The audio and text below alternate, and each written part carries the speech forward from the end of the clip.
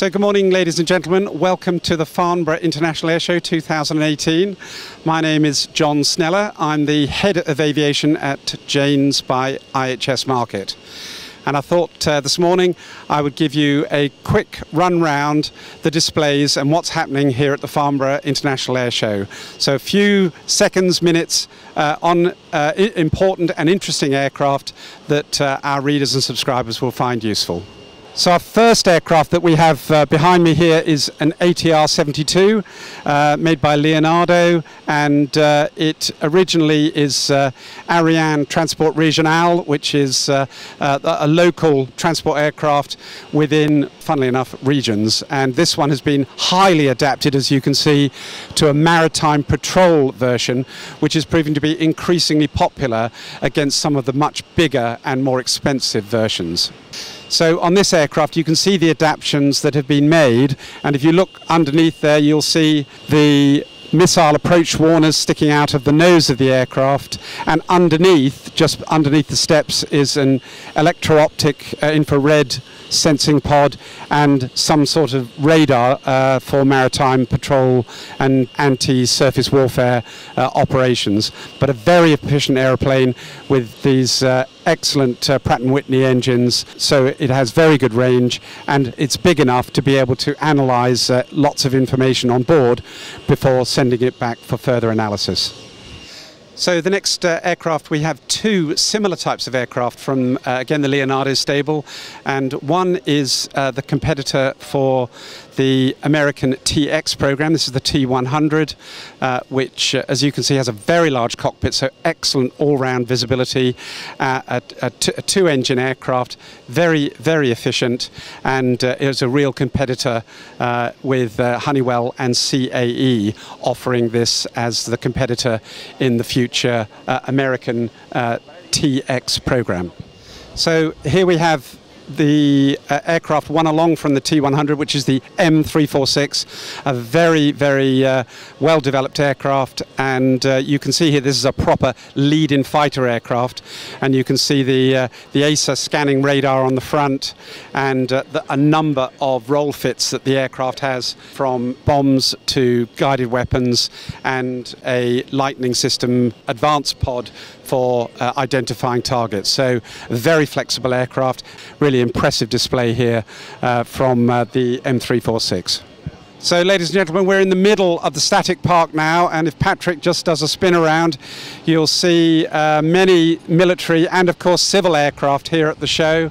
So we have a 737 MAX here, the latest in this very successful run of 737s, and you can see how large the engines are these days, providing all that thrust to carry 130, 140 passengers. And coming round the other way now, we have the back of a 787 Whisperliner of Qatar that we're looking at, and you can see the big sort of GE or Trent engines. Not absolutely certain what they are. And then coming round to the right here, we have two Lockheed Martin products, two C-130s from the United States Air Force, and they are sandwiching in the middle an Apache AH-64E.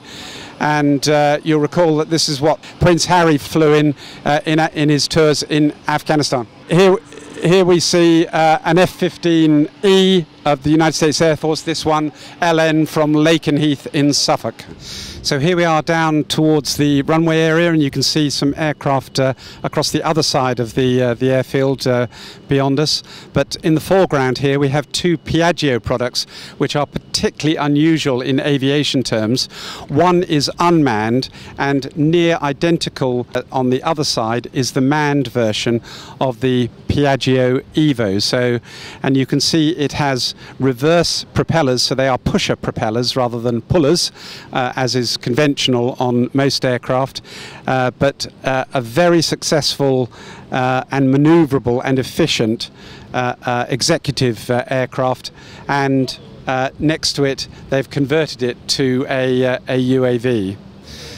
Okay, so here we are down at the Saab stand, also on the static park, and behind me is a Gripen E mark, the latest mark from Saab, which as you can see is a fantastic aeroplane. We saw the M346 earlier from Leonardo, and this is one step on from that. Very much in the fighter hunt, better operating costs because it has a single engine rather than a twin engine, but very powerful, and you can see the flexibility of equipment and weapons that it can carry on board. This Gripen E is the next generation of the Gripen model and stable, which has been successfully sold in its C and D guise, C being single seat, D being dual seat tandem, and it's been sold to South Africa, one here to the UK, to Brazil, and to Sweden, of course, and a number of other countries. So Saab are hoping to build on this with the new Gripen E, and we're hoping to have someone from Saab just talk to us in a few minutes. Okay, so ladies and gentlemen, earlier on the Leonardo stand we saw how regional transport aircraft are being modified, and here is another example of a major modification to a regional aircraft, this being the Q400 aircraft that L3 have modified to become a multi-mission aircraft. So this aircraft, you can see underneath the large canoe-shaped radar, a phased away, very long radar for carrying out ISR missions and maritime patrol type missions. So that gives it an exceptional capability. And again, there is plenty of room on board for the mission team to gather that information, analyze it, and then use other assets to manage in terms of attack and prosecuting those particular targets. This is the longsword, which is L3's derivative of the original air tractor, which was an air tractor originally. It was used for crop spraying primarily, but it has been incredibly highly modified to take the weapons you can see behind me. So you can see on here it has a 500-pound laser guided bomb. It has a podded gun on the other side. It has a rocket system off the outboard pylon, but you can see with 8 pylons, 4 on either side here, it really does pack a punch. So we can also see just behind the engine there, where the cord is connected, that there is an EOIR pod. So this aircraft does have a limited ISR capability, so it can identify targets and then release weapons like the laser guided bomb, which is shown here on the 3rd pylon on the port side. Just to complete the cycle, we've seen a Q400 derivative. We have seen Leonardo's offering based on the ATR-72, and this is the ubiquitous C295 from CASA, now Airbus Defence and Space. And you can see here that this is highly modified, again, for military use in many roles, and has been very popular. Over 200 sold around the world, so very successful and really a strong competitor against larger aircraft like the C-130. So stop press.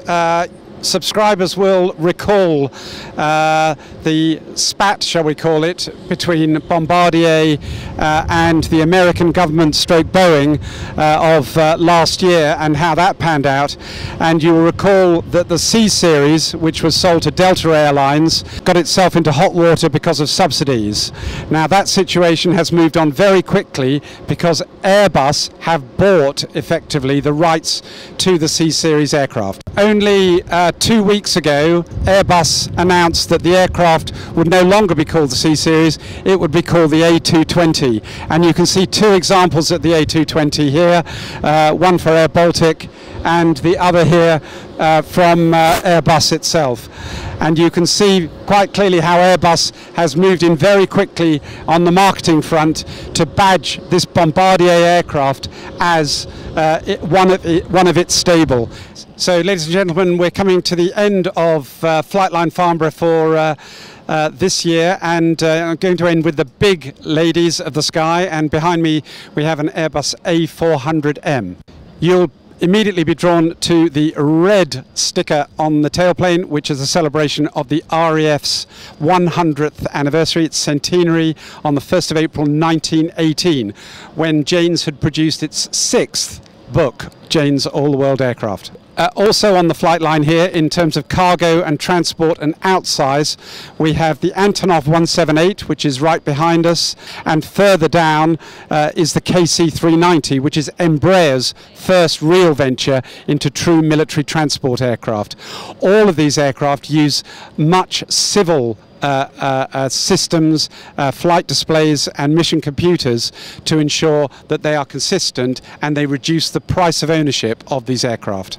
So to conclude, it's a magnificent show once again, undoubtedly a centerpiece of aviation marketing and showing the latest technologies. And we saw the Tempest being rolled out metaphorically yesterday, the sixth generation offering from the RAF in combat aircraft. And down on the line here, we've seen a number of civil into military derivatives. We've seen a large number of cargo aircraft, and inevitably much more technology being packed into much smaller aircraft, because it's lighter and uses less power. These are very important characteristics of being able to evolve aircraft so they are more cost effective into the future.